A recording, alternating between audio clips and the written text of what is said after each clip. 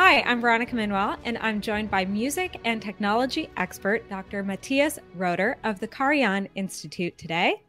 Matthias is the CEO of the Karajan Institute, and today we are going to be talking about artificial intelligence and music. Matthias, thank you so much for speaking with me today. It's my pleasure. It's great meeting you, and I'm happy to be on the show. Thank you. Thank you.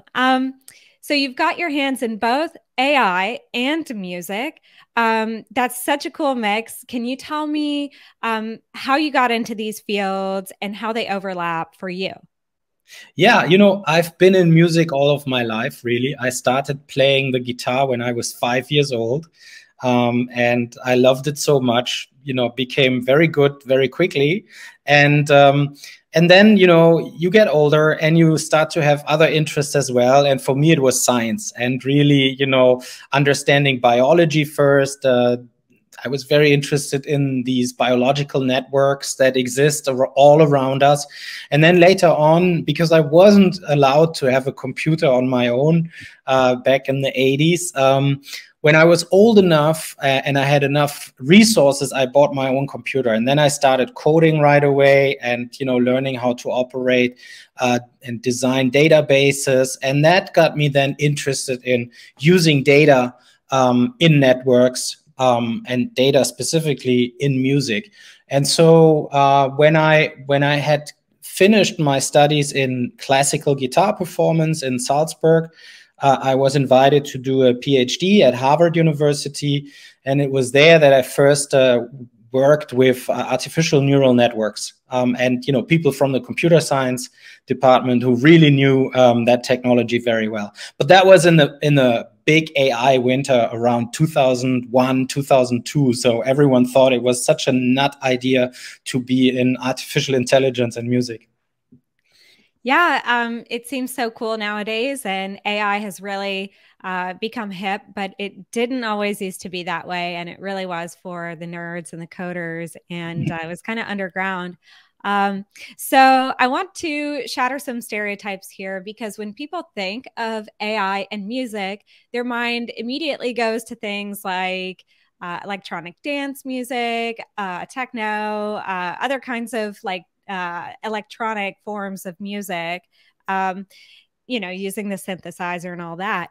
But you're an expert in classical music. So how does AI kind of work with classical music?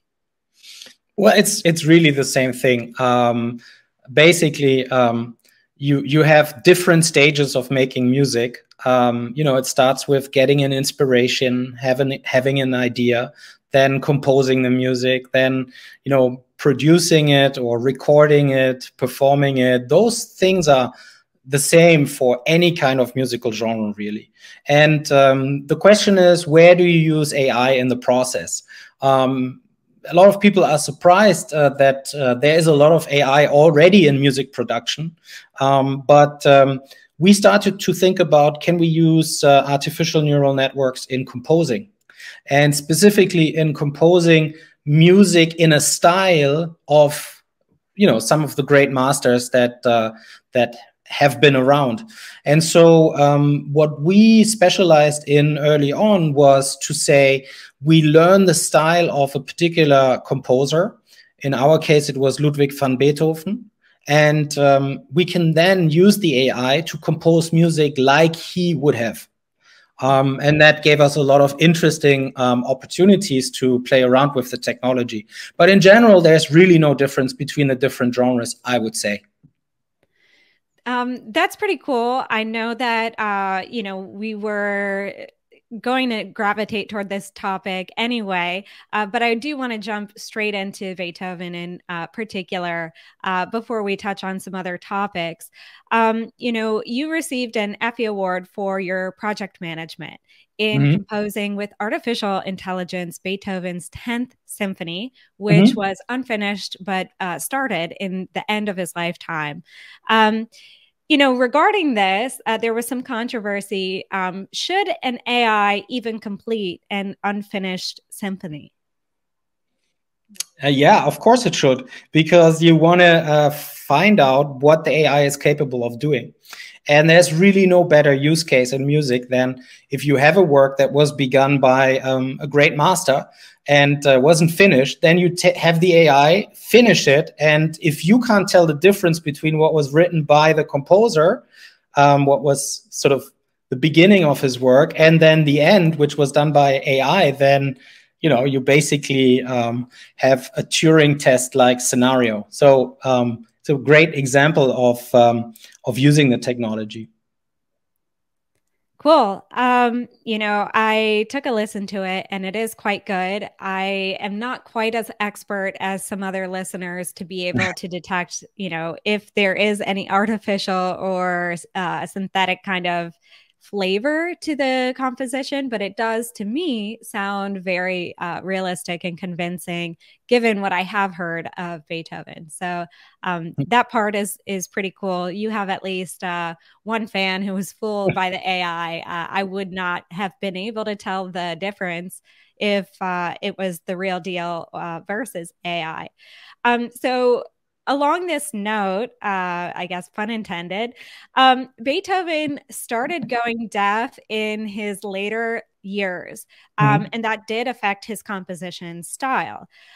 For example, I've read that he was favoring more bass tones as he was losing his hearing.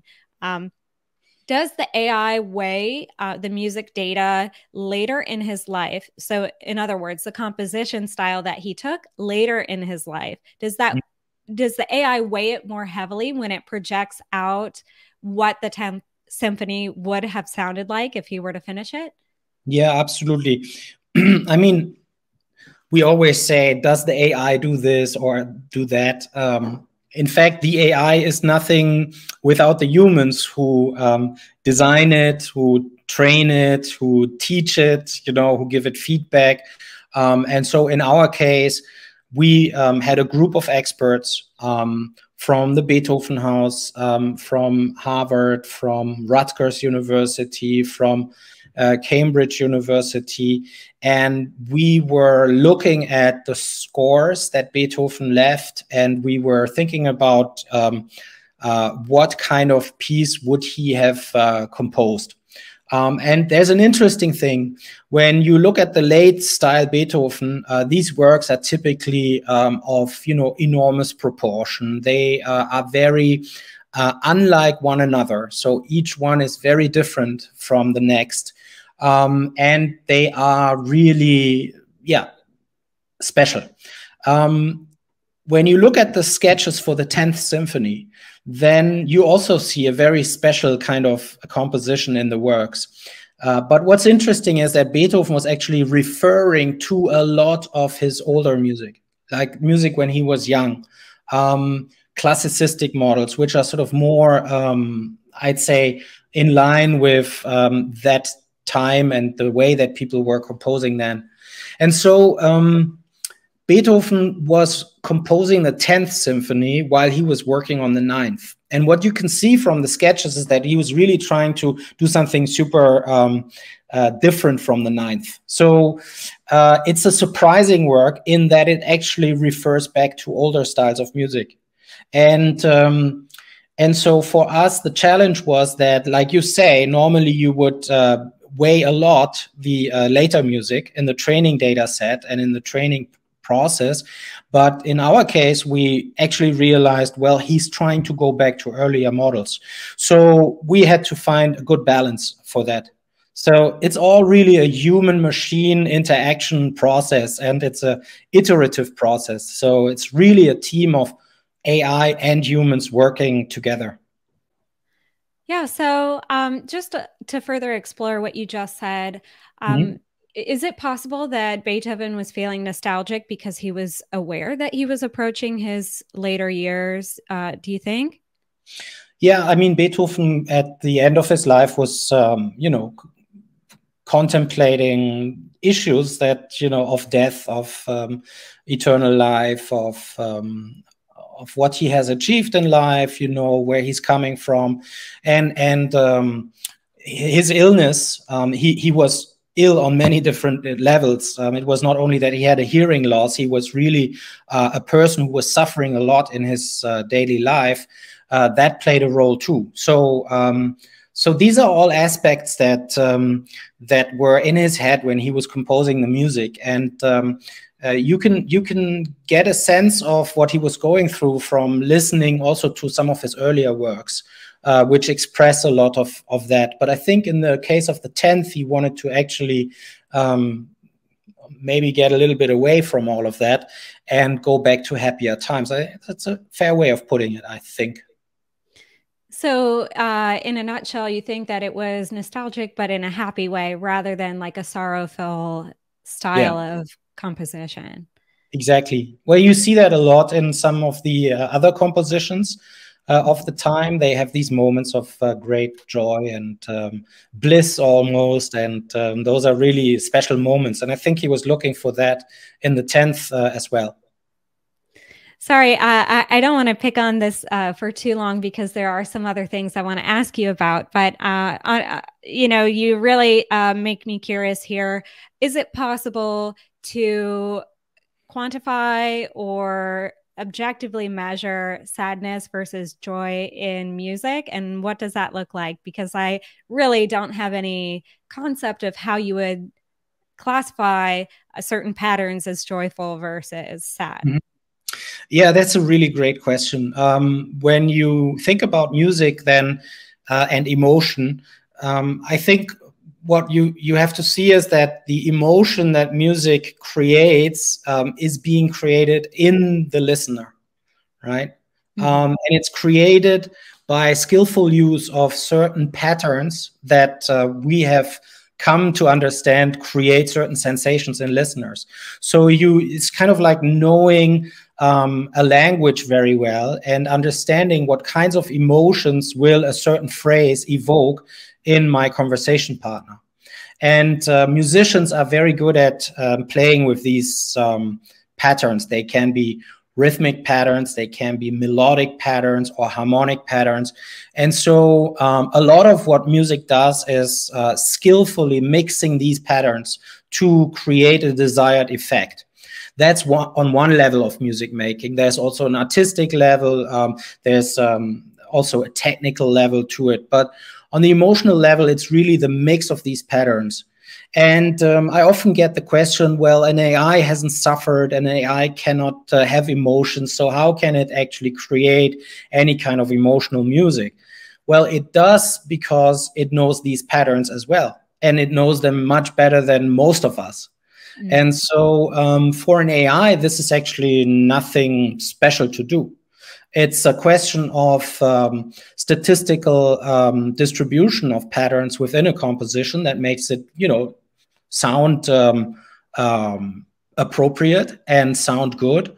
And then it's a question of how you actually use the AI in specific cases to create emotional music in one direction or the other.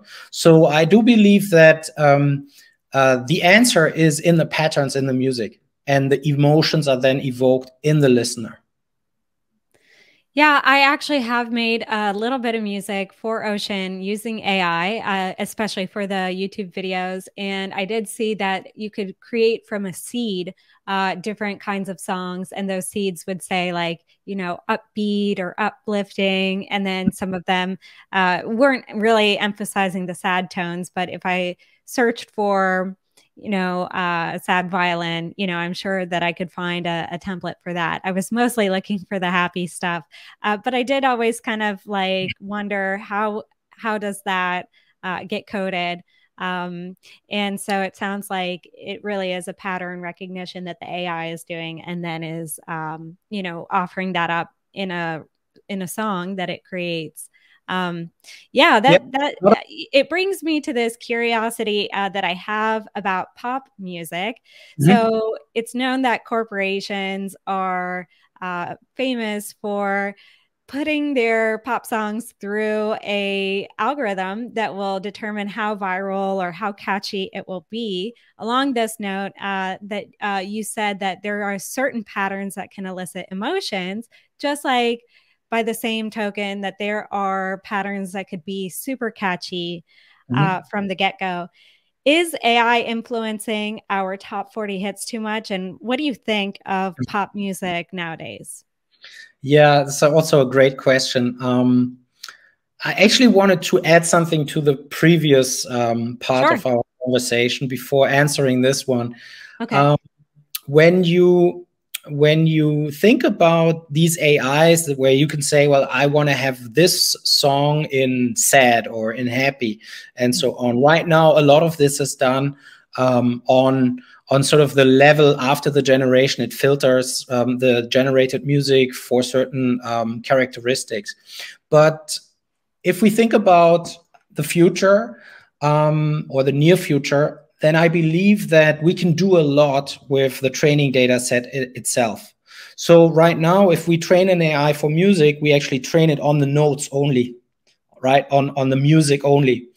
But what if we had a training data set that would say, like, this piece of music, and then there is emotional reaction of 100 listeners to that particular piece of music, and maybe a description of the emotional content of the music, and you use that for training purposes, then the AI will gain an intuitive understanding of all of this emotional content in music. And that's going to be magnitudes more effective than what we typically see in an off-the-shelf product right now. So there's still a lot of stuff that can be done on the research level to improve our music AIs. We're really, really just at the very beginning of this journey. As for the top 40 hits in the pop world, I mean, there is so much technology involved in composing these pieces, producing them, distributing them, getting to you as a listener. And a lot of that technology, when it first came out, was called AI. Now we wouldn't call it AI anymore. But when you master a track, right, there are algorithms at work which are really responsive to what's in the music to make it ideal, the mix, things like this. So there is already a lot of AI in this music. As for composing, I know that artists are exploring right now, and they are incorporating a lot of the new technology.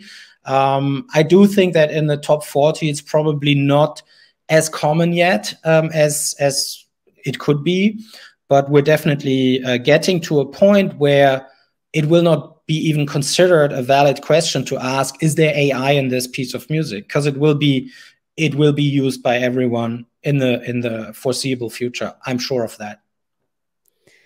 Yeah. And so on a philosophical note, just want to ask you, is it, in your opinion, maybe do we lose something when we generate catchy songs in pop music? Do we lose something, or maybe forego a more complex or curious element of music? Like, is it a bad thing that songs are too catchy? Like, what do we sacrifice when we use AI to make a song viral or very deliberately emotional? Yeah, look, it's like with everything in life. Take food, for instance. If you take a ice cream, with artificial flavors and a lot of sugar, you try it, and the first second you're like, whoa, this tastes so well. But as the sensation goes away, you're left with a little bit of emptiness on your taste buds, right? And the question is, what are you looking for? Are you looking for the quick fix, or are you looking for a sustained experience? And now you can say, well, that's a great argument for not using AI in composition, but you could also say, well, if I, as an artist, start to develop my own AI, and I really care about how it works and what it can do to enhance my musical compositions, then it becomes really this challenging tool that helps me improve my art, and then hopefully also helps me improve the enjoyment for my fans. So it's a question of how you really use these tools, and that's the same in music, in text, in images, at the end of the day, the question is, what do we actually do with it? And what is our intention as humans? Yeah, so I'm sure some of the questions that were and philosophical angles that we're exploring now are similar to what happened when synthesizers were fresh on the scene. And so it is curious because there could be a debate about whether or not that kind of music is real music. And I wanted to ask your opinion because, for example, you are trained in classical guitar, or you know how to play classical guitar, and then you've been trained quite a bit in, I'm sure, music theory and how to play the instrument better. Is it, in your opinion, necessary to be able to play an instrument in real life to truly understand that art of music generation? No, not at all. I think music is something that is being created in your brain, and it's something that can be exercised purely without having ever touched an instrument. You would have to spend a lot of time really singing internally for yourself and really getting accustomed to the music, but it's not necessary to play an instrument. I think it is a faster way to come to a certain level of proficiency, but it's not necessary at all. It's like, do you have to have a computer to be able to program? It's the same question. No, you don't. I mean, you can purely develop programs in your head on a piece of paper without using a computer. And when someone will then input them into a computer, they will work or not. But it's not necessary for you to use the computer, actually. Yeah, I myself as a coder in the past have heard these stories of, for example, in emerging economies where there's not great access to computers or the internet, that people will code or program on paper. And then when they get a chance to use a computer, run their program on the computer and then see how it runs. And actually, I have heard in these stories that it can make for better coders when you actually write down your steps and then you debug it, because there's so much on the line when you actually gain access to the computer. It's a rare opportunity, so you don't want your code to fail. So you check it and double check it and make sure that it's optimized and all that. When we were kids, and I'm telling this story because you are much younger, so it must have been different. We learned coding in BASIC, that was the name of the language, from magazines. You bought a magazine and it would show you the lines of codes, would give you comments, and then you would know what the program would do, and you would start to develop your own programs on paper, like you say. And then when you are in front of the computer at your friend's house, you type it all in and see if it works. And that was also the case later on when the big research computers were developed. And if you were a researcher, you had very little time at the machine itself. So, you better come prepared. Yeah. I think, weird. I had no idea about the magazines. That's cool. And now they're textbooks, right? But in college, like, we, for the most part, didn't code on paper. Our assignments were mostly submitted digitally. They either ran or they didn't, or it would sometimes be possible to get like partial credit if you had some of the algorithmic logic in there properly. But, it's still far away from reading a magazine and then having limited access to inputting your stuff in a computer. You can fail faster. I mean, to learn a different way when you fail faster, running your code and then seeing it break and fixing. It's so for our brain, it's so important to be able to internally represent something that doesn't exist in the real world. This is how we actually create a lot of things. And by doing this deliberately, you actually become much better at what you are trying to achieve. For instance, when we were practicing classical guitar during our studies, we would take a new piece of music that we had never played before. We would sit down, we would study the score without ever touching the instrument. We would sit down and close our eyes and think about, how am I actually going to play this? Which finger goes where? How does it feel? What will it sound like? And then after a day or two of doing this, which is almost like a meditative kind of work, you can go on stage and you can play the piece. First time ever. And it works. It's a question of how well do you train your mind to be in an alternative state. And I think this is a super important power to have in anything you do, you know. You see sports people do it a lot. When you see race car drivers, they sit, they go through the track in their head without actually running it. It's mental preparation, and it makes everything easier. And it's the same for any kind of activity that we do, I think. Yeah, you know, I had never considered that pre-playing either music or, you know, I of course have some experiences where I mentally thought something out before I did it, like lifting a heavy weight. You know, I prepare myself sometimes mentally, you know, going through the motion without the weight and then putting it on. That way I'm not shocked when I put the heavy weight on, but that's nothing as complex as doing actual performing music. You know, because you're talking about creativity and the importance of being able to run something through your mind and then actualize it in real life. You have this experience in research and creating the Sonophilia Foundation to promote creative thinking. So what does research show us that you've seen about creativity and creative thinking in other fields? How does music affect your creative thinking in other fields?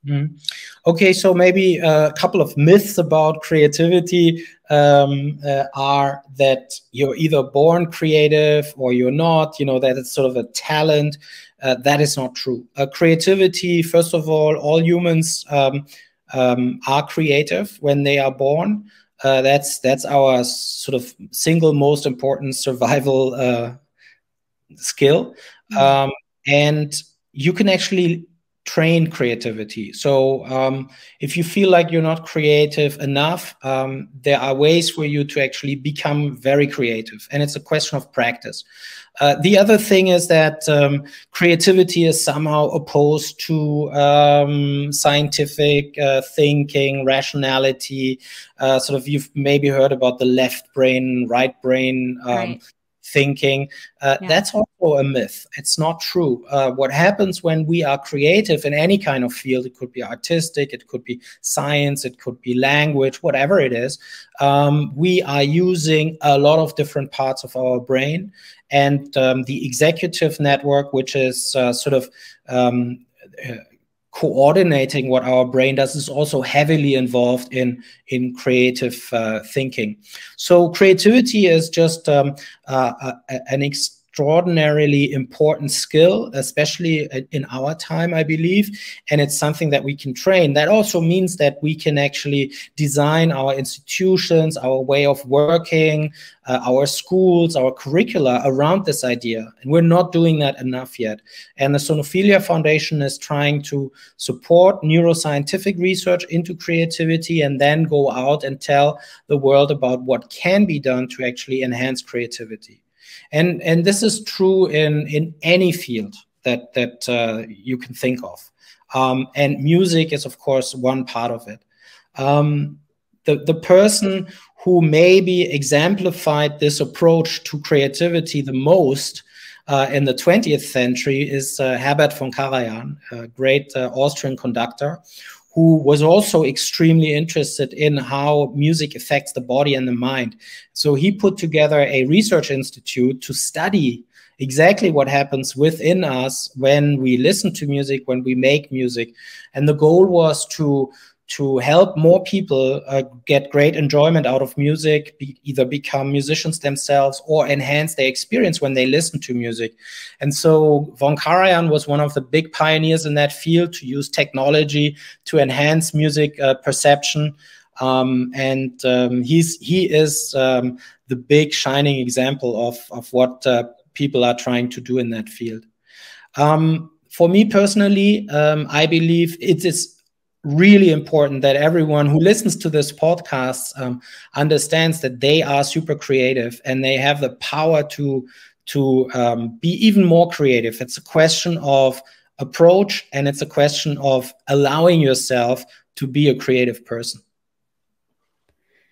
Yeah, that is very inspiring to hear. And I, as well, doubt my own ability to be creative, especially compared to a musician or compared to a painter. I think it's easy to feel, if you work in a professional sense, that maybe you're not as creative as someone who makes it their entire profession to be creative, but to not lose that inner child or the ability to create or imagine new things would also make it very difficult to work. So just recognizing when we're being creative might help to inspire confidence in ourselves. Yeah, exactly. A lot of people say that there is this famous book, I forgot who wrote it, but it's called Start With Why, always ask why. Yeah, I think it's Simon Sinek. Yeah, exactly. That's him. And it's a great book. It's a great author, very inspiring person, and has done a lot to inspire many people. I think you can also write a book that says, start with why not? If you just ask yourself why not, then you open up for a lot of possibilities, and you don't limit yourself by convention. You don't limit yourself by your own view of yourself. And that's very empowering. And so I always say, when whatever it is you're doing and you have an idea and then you feel like, well, maybe it's not good enough, or maybe it's not the right way to do it, just ask yourself, why not? And give it a try. It's very simple, but powerful. Yeah, I had in the back of my mind a question when you were talking about creativity and music composition. Like, there are certain in real life limitations to our ability to create patterns, right? When you're playing guitar, there's only so far that your fingers can reach to create chords and melodies, right?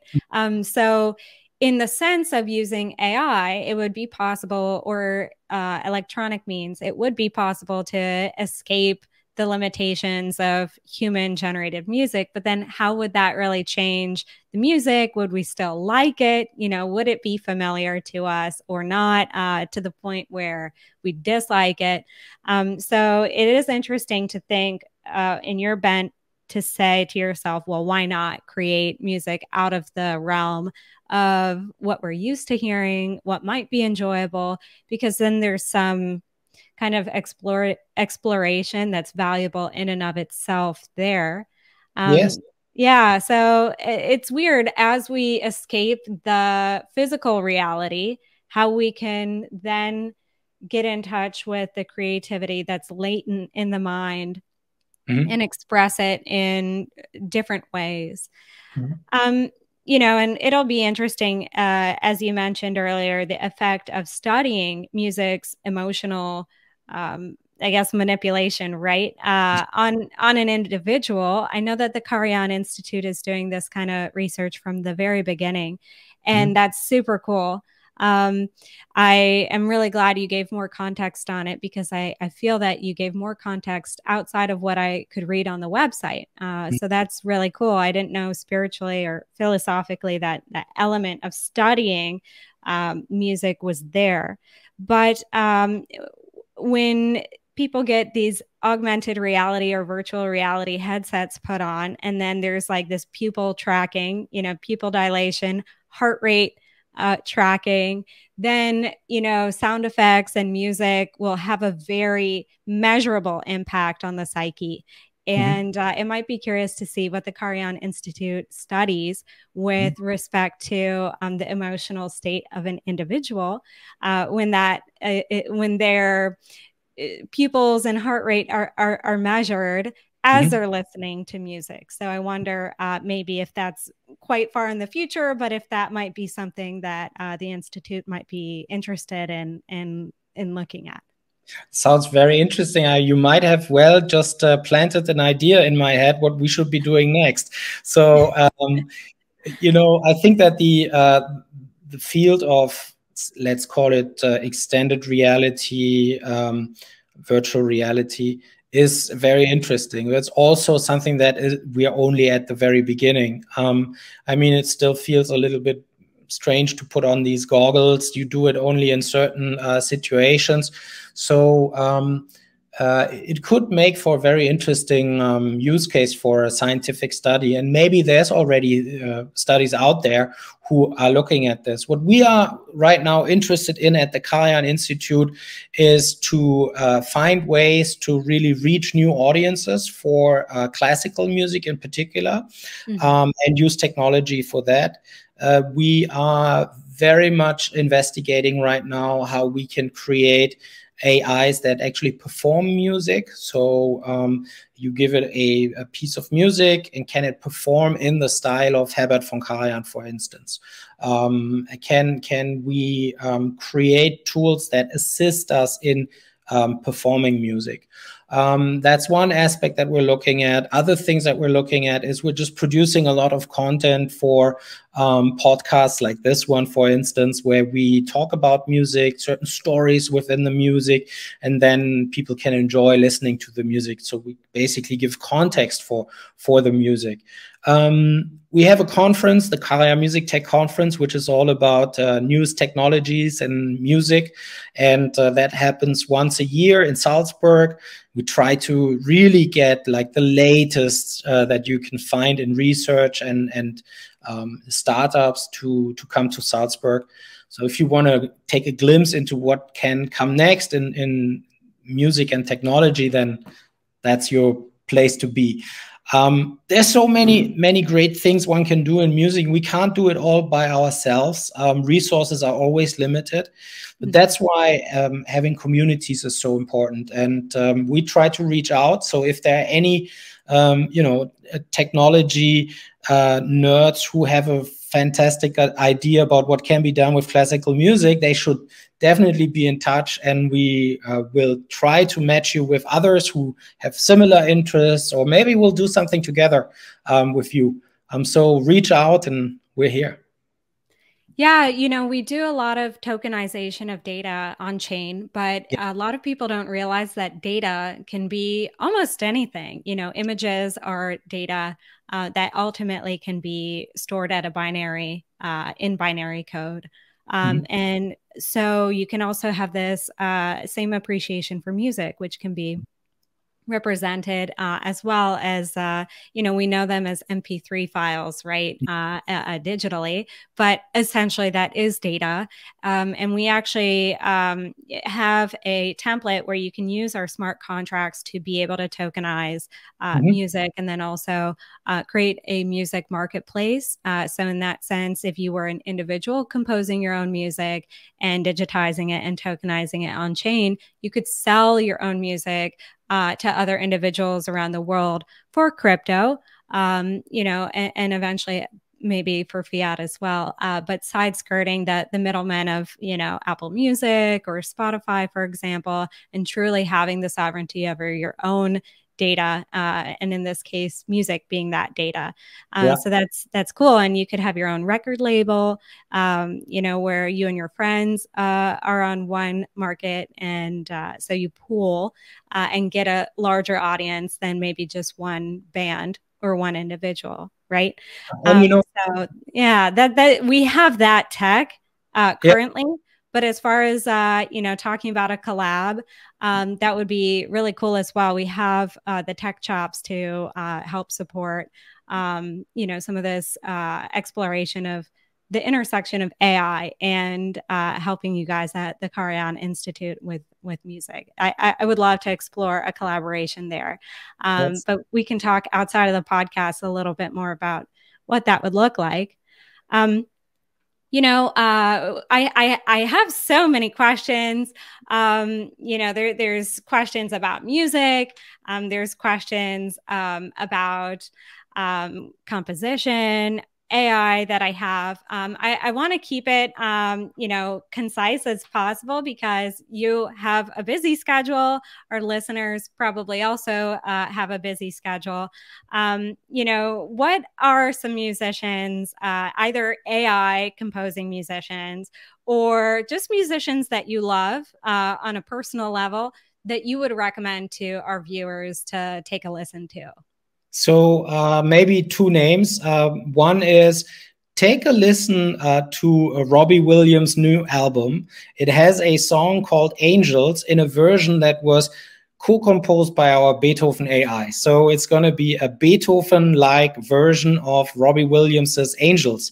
That's a cool thing. And Robbie was one of the first artists, of the big stars to actually play around with AI. So he's a big hero of mine for doing that. The other person that I personally enjoy listening to a lot is Holly Herndon. Holly is an amazing artist. She has been working with machine learning algorithms and with other technology for many, many years already. So she's a true pioneer, and she has developed her own AI system, Holly Plus. And she's actually also very engaged in the blockchain space. So if you haven't checked her out yet, she is the one to really rush towards and listen to everything that Holly does. Cool. Yeah, and there's a lot to be explored there with respect to the blockchain and music, besides just tokenizing music and monetizing it, like truly representing that music on the blockchain. So, on this note, because I find this very valuable when I listen to podcasts, and I find that these questions are kind of popular, along the vein of what content that you like to consume and that you recommend. What about books or movies about music that you like or would like to recommend to our viewers to check out? Oh, that's a good one. Movies about music.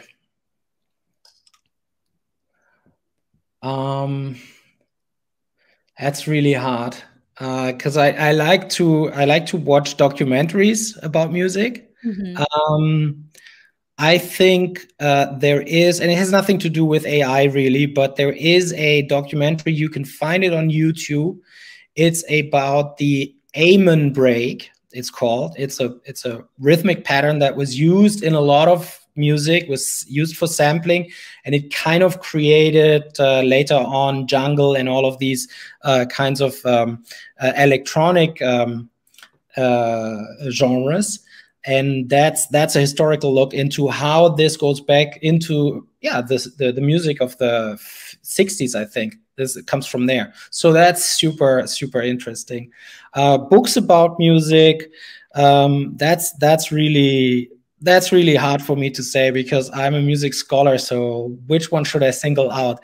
I mean, it really depends on what you're interested in. I think a great book about music is I don't remember the title. It's written by Oliver Sacks. He was a neuroscientist, and he studied also the effect of music on the human brain, and his book is really fantastic. I also like to read biographies of musicians, and there is a book by Lewis Lockwood on Ludwig van Beethoven, which is great, or Christoph Wolff on J.S. Bach. So these are historical books about the persons behind the music. I think those are excellent books. And what is the value of reading a biography on a musician? Is it the emotional element that they put into the music, or is there some other factor in there that you find really entertaining? Well, for me, what's so interesting is how does music get created within the social reality of the time, right? Huh. I mean, what are sort of the ways in which music was distributed, in which music was actually, what kind of music could you perform at the time, right? It all depends on the instruments you have, for instance. At the time of Bach, the organ that you find in churches, this was the loudest instrument on earth. and it was the most sophisticated instrument. And so what did people feel when they were listening to a church organ played by one of these great musicians? And, you know, to look at their music from this perspective, for me, is really interesting, because it's always about understanding the limitations of the time and then having a new appreciation of what they did. And then when you think about your own time, what are the limitations that we have today?